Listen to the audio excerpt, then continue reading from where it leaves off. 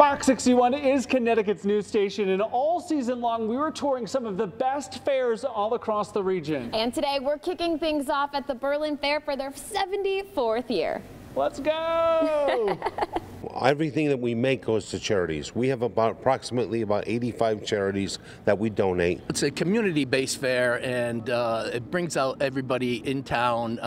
You see folks that you haven't seen since last fair. People come back from college to be here for the fair, so it's a very important part of the fabric of the town of Berlin.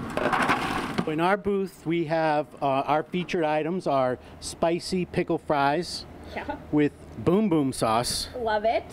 Cauliflower wings With? boom boom sauce. Yes. Buffalo chicken egg rolls With buffalo ranch sauce. So we are an agricultural fair, so we have a big cattle barn, we have a rabbit and chickens, we have baby chicks, they're the cutest. Well, I'm the 10th generation dairy farmer in my family. My husband and I own a bunch of cattle in Durham on my family's farm.